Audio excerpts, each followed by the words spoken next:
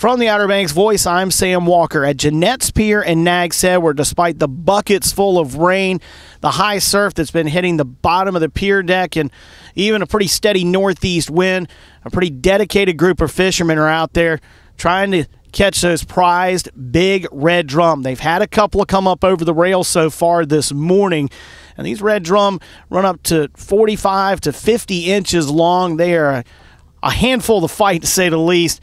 A lot of fun to catch, and they're one of the biggest prizes for any pier or surf fishermen here on the Outer Banks. You can only keep one drum per day that's between 18 and 27 inches.